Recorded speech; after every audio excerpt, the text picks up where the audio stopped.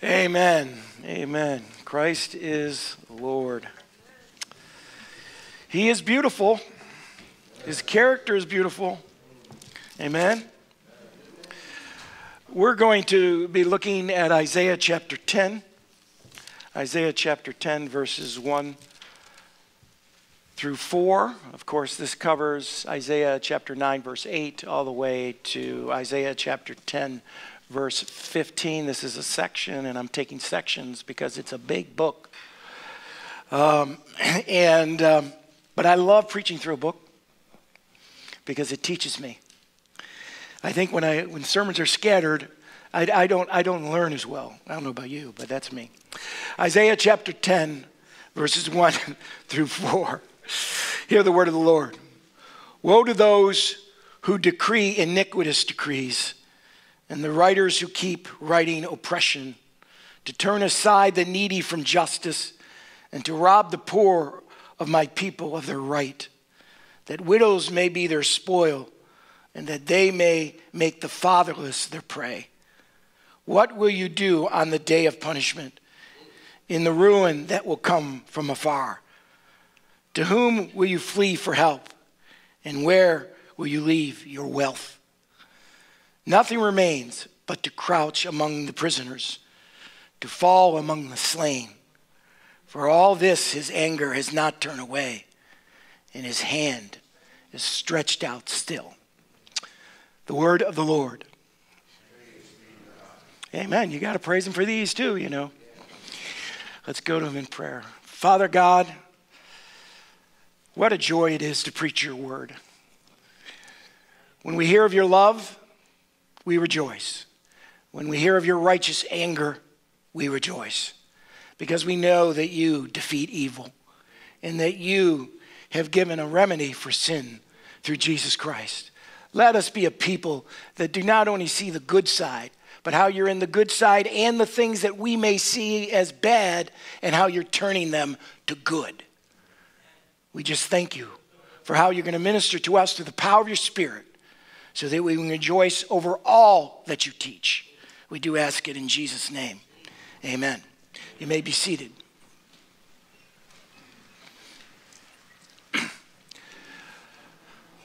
I am sure that if you know anything about Jonathan Edwards, you know about his famous sermon, Sinners in the Hands of an Angry God.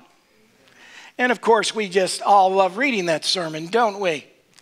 Because we always think, wow, this is a quintessential fire and brimstone sermon that he preached. He preached it on July 8th, 1741, through the time of the Great Awakening. And get this, many came to the Lord because he spoke of God's righteous anger against sin and against evil and how the remedy is only Christ and that you need to turn to Christ unless you face his terrible wrath against sin. That's good news, isn't it? Now you go, well, that's good news for July, but not for Christmas, not during Christmas. Pastor Bob, I just preach the text. That's all I do. Preach the text. So, but it is good news. Isn't that what Christmas is about? Isn't it about the fact, see, we got this old-fashioned idea that the God of the Old Testament is different than the God of the New Testament. We have this weird idea about that, but isn't Christmas about the fact that Jesus came not just to show the love of God, but to face the wrath of his Father for our sin? Isn't that part of the Christmas message too, that we rejoice over? Or am I the only one rejoicing over the fact that I'm not receiving God's wrath? Phew. See what I'm saying? Yes, the Bible says that God is love. It never says that God is anger. 1 John 4 makes that clear. God is love. But you cannot appreciate his love unless you appreciate his wrath, his anger, his perfect righteousness, and how he will defeat evil and punishes evil and sin. In fact, last time I checked, Jesus got angry. And if you don't believe me, well, then I would suggest you look through the New Testament and just focus on the Pharisees and what he says to the Pharisees. If you don't think he got angry. But here's the thing. God's anger is not cruelty. It's humility. You go, how is it humility? He doesn't just come into the world through his love. He comes into the world through his righteous anger against evil and sin. Why do we only think that he invades into our lives in love? Isn't there loving anger? Isn't righteous anger loving? See, we got to rethink the way we think, that he's willing to be involved. And besides, Jesus conquered it. He conquered evil. He conquered sin by going to the cross for you and me. That's the Christmas message, isn't it? He came into the world for a purpose. He was born into the world for a purpose, to save you and me. So that's something to be grateful for. Don't see his wrath, his anger as vindictiveness. It's not vindictiveness. It's like a doctor who cuts out a disease. The disease is sin. The disease is evil. And he comes into the world to deal with that. He's involved. You can't appreciate, you can't understand his grace. It remains incomplete for you unless you understand what you deserve and what I deserve, which is God's wrath, his righteous anger. But Jesus took that for me and for you, and that is something to rejoice over. Amen? That's what I've been talking about for the last I don't know how many sermons. How God's grace triumphs over our failures, right? He did it with Isaiah in chapter 6. Woe is me, I'm a man of unclean lips among a people of unclean lips. He did it over the sin of Judah in chapter 7, verse 1, all the way to chapter 9, verse 7. And now over Israel or Ephraim's, sometimes those words are used interchangeably, chapter 9, verse 8, all the way to chapter 11, verse 16. Wait until the 24th. We're going to talk about rejoicing and all that stuff, right? I already know where I'm going, all right? So rejoice over God's passion to defeat evil, to defeat sin. Rejoice over that. Amen? Or am I talking to myself? Amen. If that's not the message of Christmas, then let's take down the lights, return the gifts, and burn the Christmas tree. Because it's about God. It's about Jesus. I got a little sign on my lawn. Happy birthday, Jesus. Because it's about him. Right? Amen. That he has demonstrated his loving kindness toward us. It's not just what we rejoice over, what he gave us, but what we escaped from due to his loving kindness. All right, now let's look at this phrase, because you know this phrase is what is repeated four times in chapter 9 and 10. This phrase, for all this his anger has not turned away and his hand is stretched out still. It's repeated 4 times. Chapter 9 verse 12, chapter 9 verse 17, chapter 9 verse 21, and chapter 10 verse 4. Why would he repeat that 4 times if it wasn't important? If we're just supposed to gloss over it? If we're just supposed to have sermons that only say the positive and never say the negative? I mean, it's in the New Testament as well as the Old Testament. It's important. God's hand is stretched out like a judge who's ready to bring down the gavel, right? To pass sentence. Or see it as a royal official who has a ceremonial mace in their hand, you know, like Queen Elizabeth, the gold thing that, you know, you're pardoned, right? Or go away to jail, boom, you know. They put that little ceremonial mace, that gold thing, that's probably worth a lot of money, by the way, right? That demonstrates this idea. In fact, some versions will say his hand is lifted up still, ready to come down in judgment.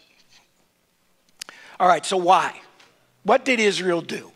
What did the northern kingdom of 12 tribes, it's sometimes called Ephraim, what did they do?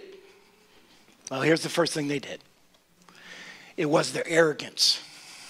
They were arrogant, which leads God always to humble them. All right, look with me, because you're going to have to follow me here. Chapter 9, verse 10. Look there in the Bible. It says this, the bricks have fallen, but we will build with dressed stones. The sycamores have been cut down. but we will put cedars in their place. What is that talking about? It's talking about that Israel suffered a military attack. People were dead in the streets. Things were cut down. And what do the people of Israel do? They laugh it off. They laugh it off.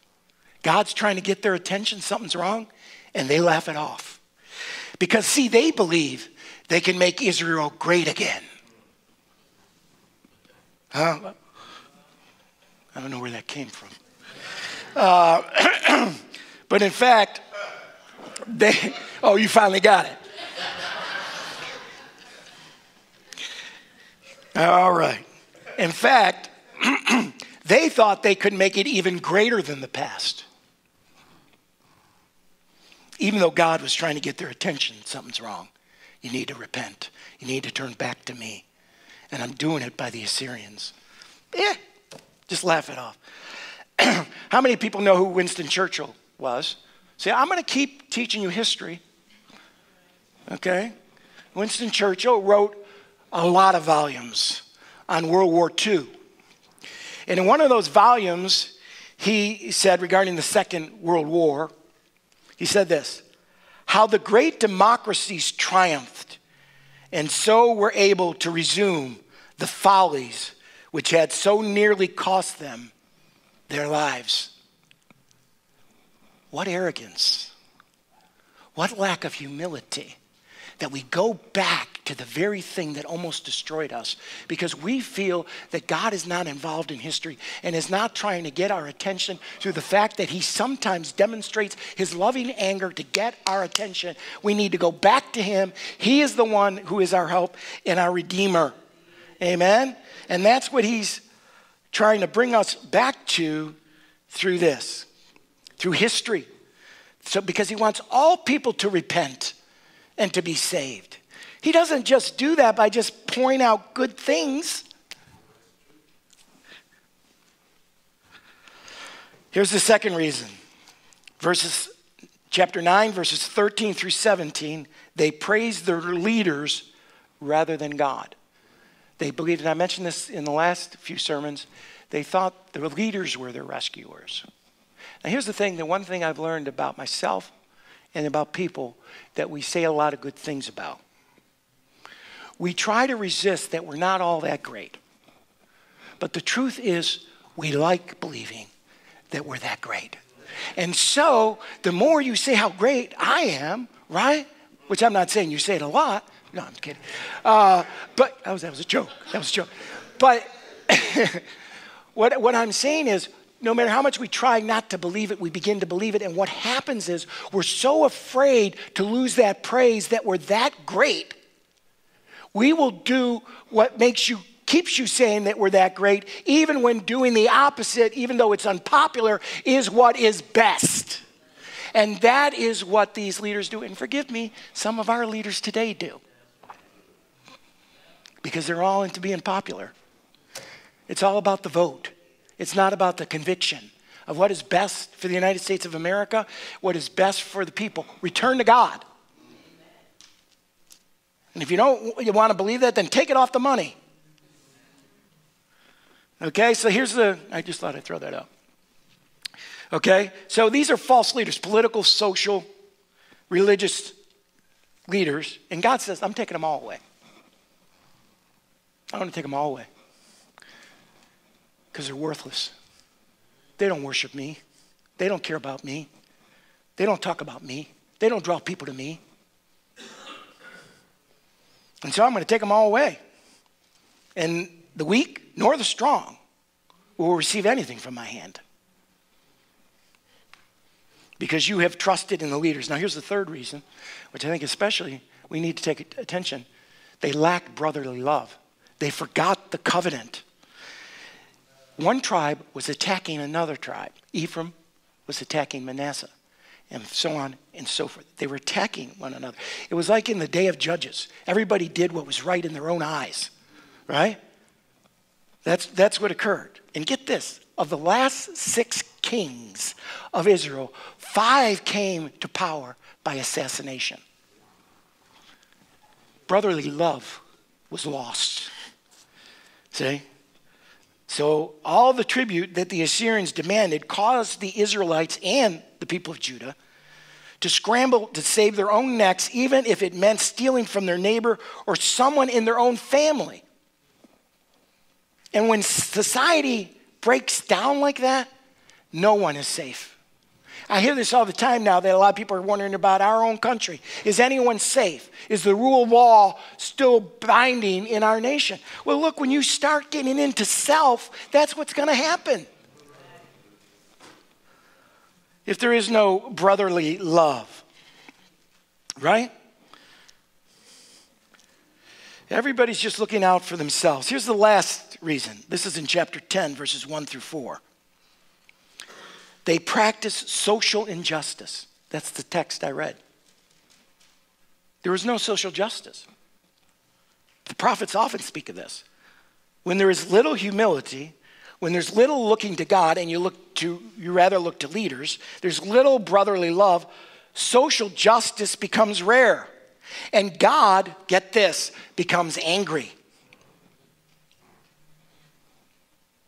When our political systems, our legal systems, our economic systems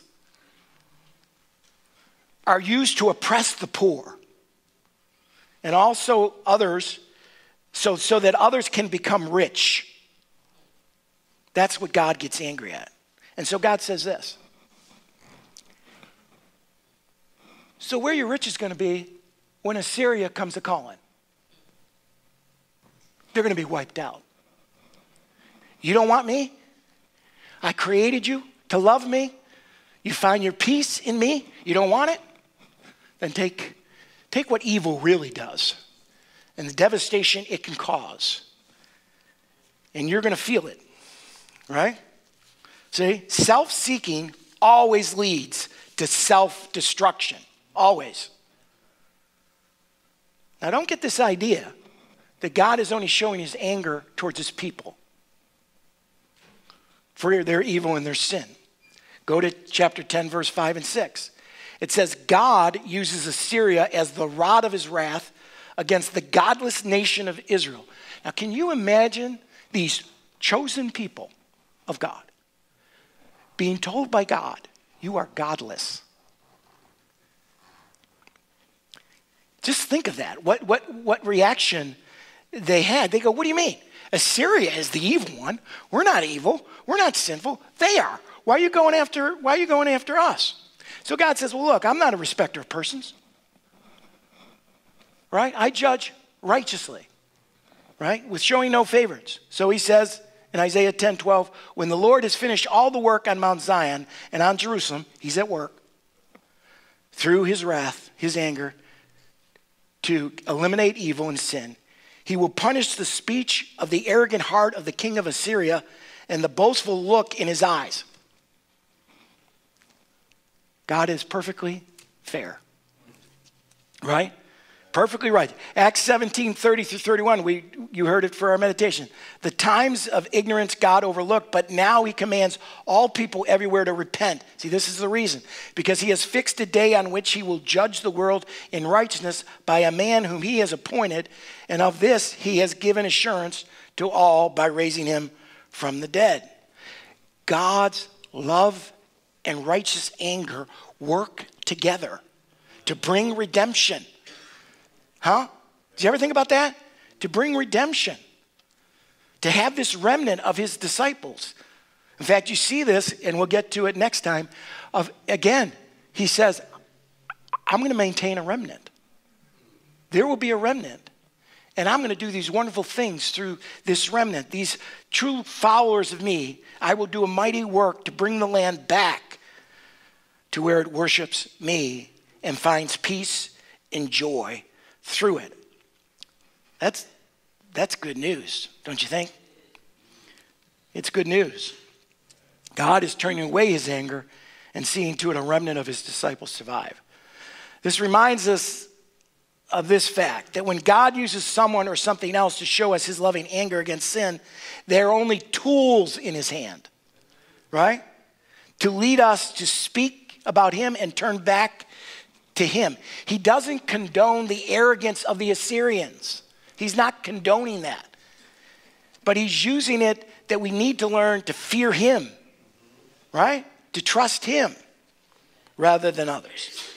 All right, so let me try to apply all this a little bit more. I've tried to give you some application, but let me give you the rest in the application.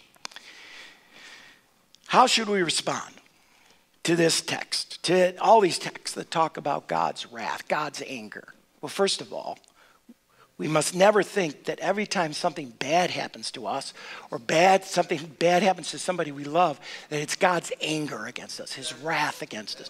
No, the world is broken because of sin. Bad things happen, right? I would say even to good people, but really none of us are good, right? But you get my point. So the world is broken. Here's the second thing. We must admit all of us suffer from some form of pride. If you say, I am not prideful, then you're prideful. So we look at Israel, we go, look at how arrogant they were. Well, look at us. You know, we just think all things are just going to remain the same.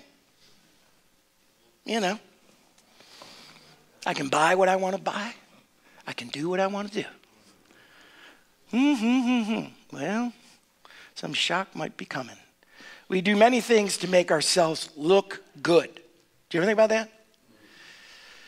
But we're not going to come back from disaster and hardship unless we realize that only God is our help. Right? That means we got to make some realistic assessment of ourselves. We should constantly be assessing ourselves. But we push it away. We push it away. We don't like it. Every time I'm sitting there, right, going through the confession of sin, going through the songs, I'm assessing myself, and I come out with the same answer. I'm a sinner. And I can't sometimes even focus for a moment on worshiping the King of Kings and the Lord of Lords. What does that say about me? What does that say about you? See, look, it's not just physical behavior that affects the world. Our spiritual behavior affects us in the world. But when we practice what we were designed to do, what the purpose for which God created us, then we find abundance and peace, right? You find great joy when you're doing what you believe God has called you to do. You get great joy from that. You get great peace from that. But if you are not doing, if you're just kind of going along, you kind of lose yourself, don't you? I mean, I lose myself even when I miss, a Sunday, right?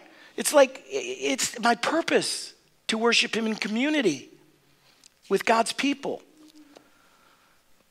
And if we don't seek to fulfill the purpose for which he created us, then there's fatherly discipline to bring us back to that, because he wants us to be the best that we can be. I hate to use that phrase.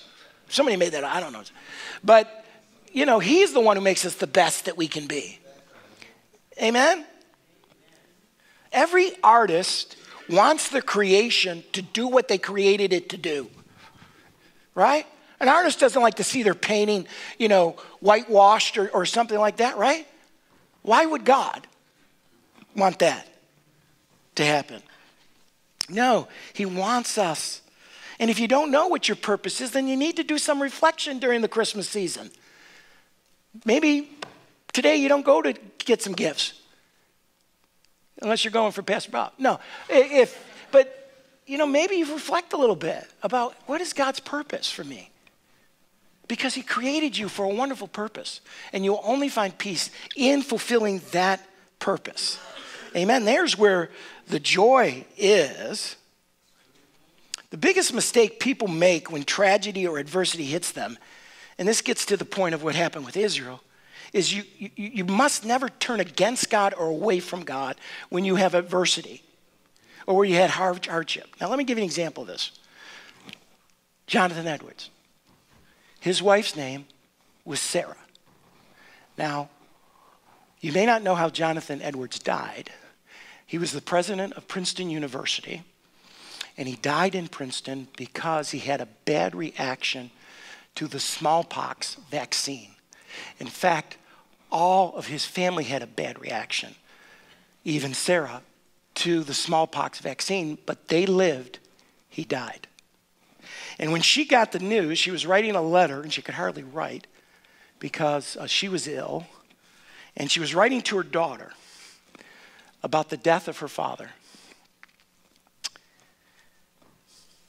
Now hear these words of what she says.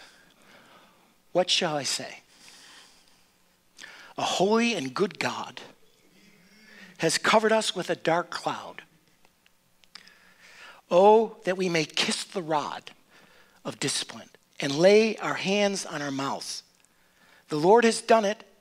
He has made me adore his goodness, that we had my husband so long, but my God lives, and he has my heart. Oh, what a legacy my husband, your father, has left us.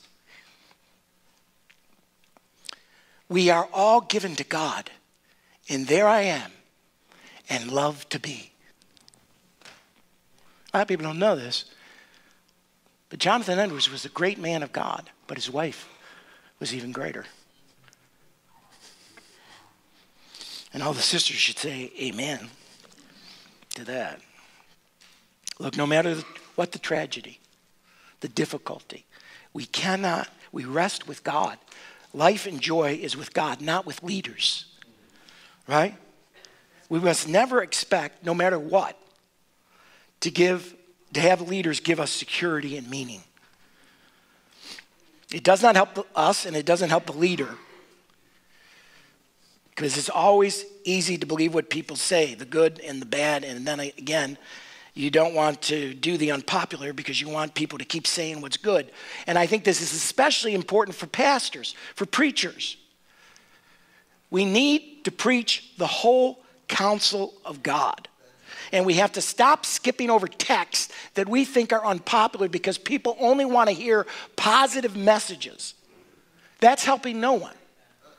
Because that's not the whole gospel. It's not the whole word of God. Just because we want to draw crowds. Well, the Great Awakening happened through a sermon, Sinners in the Hands of an Angry God. Hello?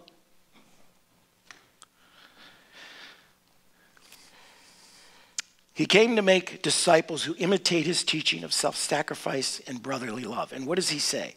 He says, for the whole law is fulfilled in one word. You shall love your neighbor as yourself. But if you bite and devour one another, watch out that you are not consumed by one another. I think the church has to counteract these affinity groups that are forming around, come with me because we all agree, right? And then anybody who doesn't agree with us, we oppose, right? Because they're not into our own self-interest, and they don't care about the common good of all people. They only care about what their group needs. The church counteracts that, right? We're not threatened by people who maybe don't believe in Jesus. We try to tell them why we do. We don't form our affinity groups. We're one body, right? And then others here, they become an island unto themselves. They believe their own voice. Look, to say you're somebody because I say so has got to be the dumbest thing on the planet. You and I are somebody because Jesus, the Father sent Jesus to die for us so that we might worship him in spirit and in truth. I don't have to tell myself I'm somebody. I already know I'm somebody because Jesus says I'm somebody. It's because of him, right? And I mean, what really helps you is the fact that Romans 7:18, Paul says, for I know that nothing good dwells in me, that is in my flesh. For I have the desire to do what is right, but not the ability to carry it out. The church must never put self above God and others, right? Jesus said the primary way we show the world we are his disciples is that we love one another, right? We are a body. We are a family. Now, I've told you about my wife in the Amish. She really likes the Amish, okay? That's why we go to Lancaster, yeah.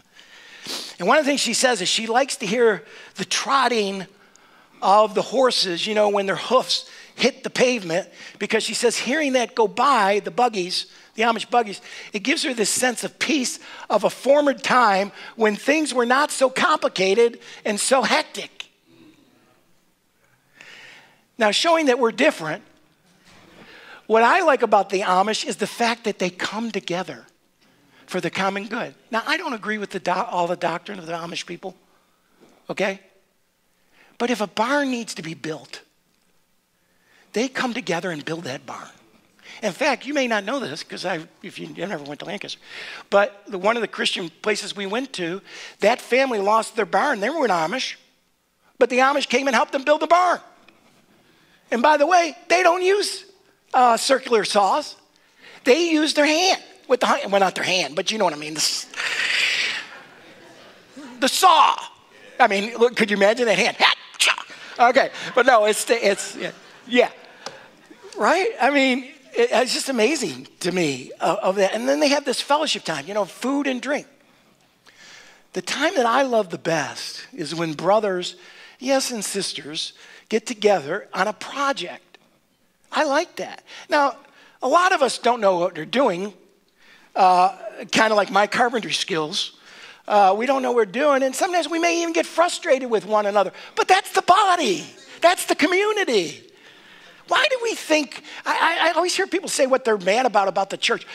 Look, you're filled with broken people. You're filled with sinners. You're not going to always like them. You're not going to always like what they, I mean, come on, man. That's part of community. Get over it.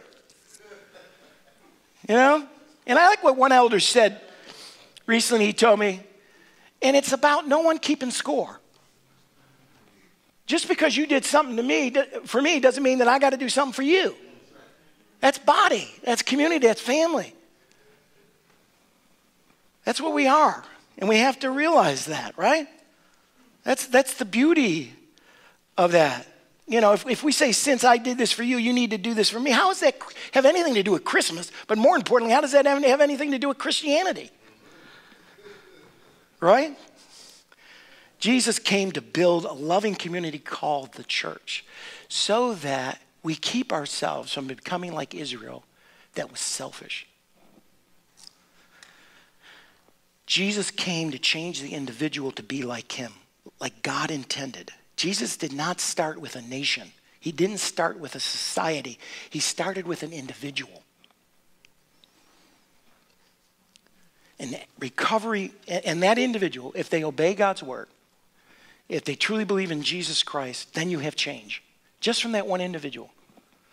And if you want a recovery of any church, if you want a recovery of your life, you want a recovery of any nation, it starts with you.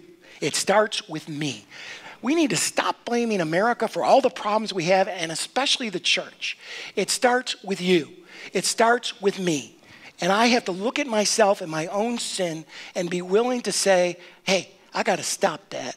I got to stop thinking that way. It starts with me. That's the gospel, right? I mean, isn't that what Jesus, when he gave the Beatitudes, you remember that thing I just preached on, the Beatitudes, Sermon on the Mount?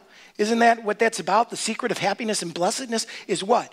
Is taking these general principles that he gave us and making it a part of our personal discipleship. He calls us to be salt and light in the world. That's what he calls us to do. We're the purifying agent. We're the light source in the midst of darkness in the world. That means we have to love one another to show the world we're different. And if we set aside God's word, we receive his displeasure. It messes up life. It messes up our marriages. It messes up everything. We need to realize the answer is with God. It is always with God. Because if we don't do this, then we're leaving the world into inevitable corruption and inevitable darkness. That's the Christmas mandate. You want a Christmas mandate? That's it. Be the light of the world. Be the salt of the earth. In your families, in your church, in your community. That's the way to do it. So I'll end here. Okay? Anybody see that Hello commercial? The app, Hello, does anybody know what that is? It's a prayer app. You know who Jonathan Roumie is, right?